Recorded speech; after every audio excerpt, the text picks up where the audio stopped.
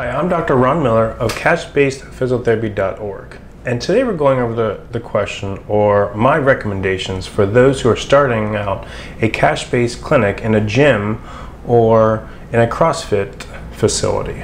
So first off, I love the idea to start because you're putting yourself in front of a niche market that's going to love the cash-based setting. So as a startup, that's a great place to start out because you're surrounding yourself with everyone who's going to want your services, whether you're in a personal training studio, whether you're in a big gym, or whether you're subleasing a small treatment room in a CrossFit facility. So I love the idea at first. Now, here are some things that I recommend to do. One is to only sign a year lease, okay?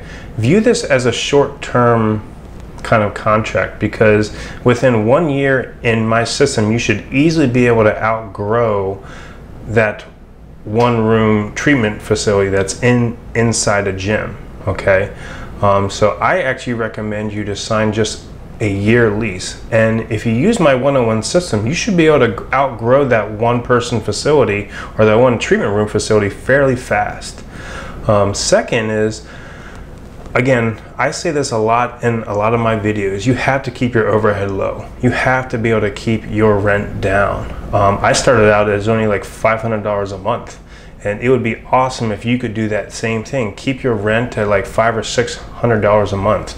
I would not go a percentage of revenue because yes, it sounds good to start out with because you don't have any revenue, but when you're bringing in $5,000 a month or even $10,000 a month, if you're signing a contract for 30 or 20% of revenue is going towards rent, at $5,000 at 30%, that's $1,500. That's more than what I'm paying now, and I have a big facility with 3 to 4 rooms. So I would recommend keeping your rent as low as possible, just starting out in a one-person room, and to be able to keep your overhead low, keep it around $500, $600, or $700 max. You know, try to get a Wi-Fi signal, try to keep things efficient and cost-effective to start.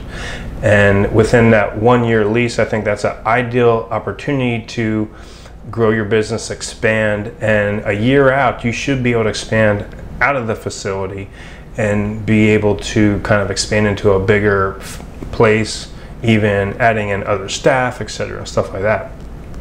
The one problem I do have with this, okay, so again, it's a great place to start. I love the idea. You're surrounding yourself with your ideal target market, but I think that you're thinking small.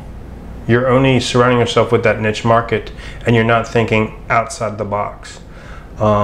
There's a whole nother market out there beyond the CrossFit, beyond the health and wellness, beyond the personal training niche market there that you're missing out on. So what I recommend is, you know, start out in that gym setting, in the CrossFit setting, sign only a year contract, keep your overhead low, don't give a percentage of revenue away with your rent, keep rent fixed and keep it low, $500 or $600 a month. And then think big, because with my system you should easily be able to get $5,000 to $10,000 a month of revenue coming in, and you'll be able to expand. And you need to reach outside of that CrossFit market or outside of that personal training market. There's a whole nother market out there with people who have failed other treatments, people who want high quality one-on-one care still, and you're limiting yourself from getting that by staying within the gym. So overall, I love it to start out with. I think you should start thinking about your 2 and 3 year goals too. So just sign the 1 year lease, keep your overhead low, start grinding at first, getting a reputation, start helping people. But after that year, you know, you should be able to expand out of the gym and get into your own brick and mortar place. So let me know your thoughts, concerns with this. Let me know if you have any questions. If you like this video, please share it on Facebook with other cash-based owners or people who are thinking about going into the gym setting. And thank you for your time.